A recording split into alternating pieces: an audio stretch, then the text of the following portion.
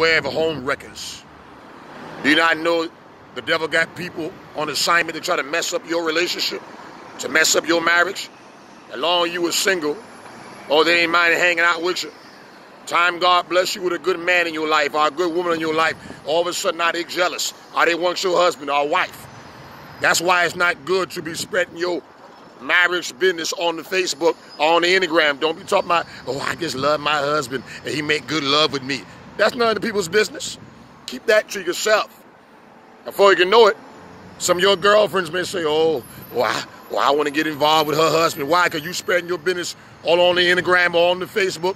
How many muscles he got? That's none of their business.